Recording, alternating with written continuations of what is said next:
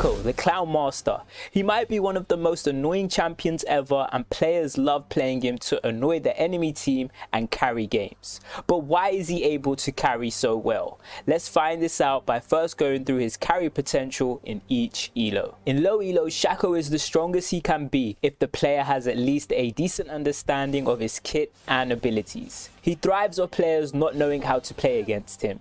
Also in low elo, there's a high chance that players will be trading in lane, ending up with low HP, and this is where SHACO shines. His abilities allow him to pop out of nowhere, do big damage, or have huge one-shot potential when he's ahead. He thrives in this elo unless he is counter jungled, which in low elo does not happen often. Mid elo SHACO is pretty much the same situation as low elo SHACO on why he's able to carry. However, in the high elos, there are different reasons as to why he carries. High elo SHACO is usually picked if they're a SHACO main or if the enemy jungle pick is a good matchup for him. On top of this, even though players will know how to play against SHACO in this elo, he will still be able to carry games because of his stealth, wall hop and damage. In addition, SHACO junglers in this elo are highly aware of counter jungling and what they should be doing in terms of jungle presence. So he has good carry potential, making him strong across all elos due to these things. Now on to item spikes. The priority items have on allowing champions to carry should never be underestimated. SHACO can go AP and AD, which is always good and just adds to why he can carry. However, he does have to play around his boxes more when he goes AP damage. SHACO's items are all about doing the most damage in the shortest amount of time, aka burst damage.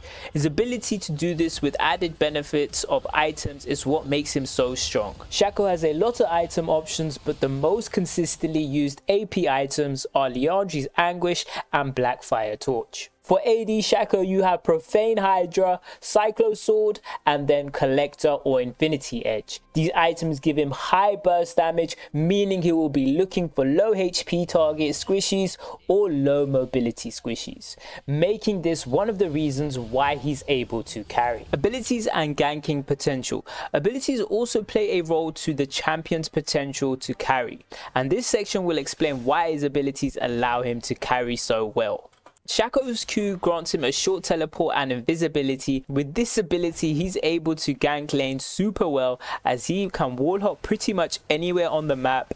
Then he will become invisible for 2 or more seconds, meaning the enemy will have no idea the gank is incoming. Also, this ability can be used to get out of situations too. So it's a very strong ability and probably his strongest ability. SHACO also has 2 options at level 1, either set up boxes making his first clear very quick and taking close to no damage, allowing him to get into a level 2 gank very quickly.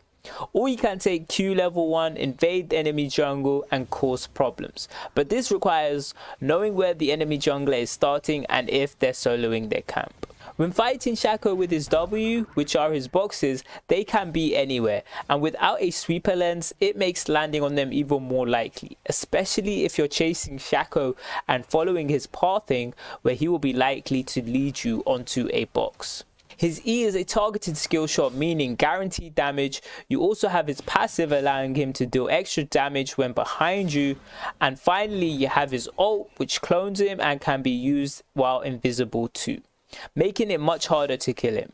And even if you do kill him or the clone, he will spawn boxes doing instant damage and crowd control to anyone in range. So for team fighting and solo fights, SHACO will dominate solo fights and look for picks thanks to these abilities, as Q will get him into position to deal high damage or to get out of a situation, where his other abilities will add to his extra damage and his ult makes it hard to kill him, which means he is very capable of carrying games. Runes. Now on to runes, and for some champions, runes play a major reason as to why they're so strong in game, and SHACO is one of them. As mentioned earlier, SHACO can go AP or AD, and he has the perfect runes for both, being Dark Harvest for AP and Hails of Blade for AD. These runes work extremely well on SHACO. Hails of Blade gives faster autos for faster burst damage, and Dark Harvest gives high extra damage on low HP enemies the further into the game. So it's without a question that this adds to his ability to carry. Finally, onto matchups, which also plays a part in SHACO's carry potential, as he doesn't really have any counters, which means you can first pick him. Although, if he doesn't get a gold lead against tank jungles, he doesn't do too well in the mid to late game. For the full list, you can always check op.gg and you will see the full counters in the counters section. With this being said, SHACO's carry potential versus these tank junglers depends on how well he plays his early game and whether he can get ahead. With everything said in this video, it is no debate that all these factors combined is what gives SHACO his potential to carry consistently in all elos.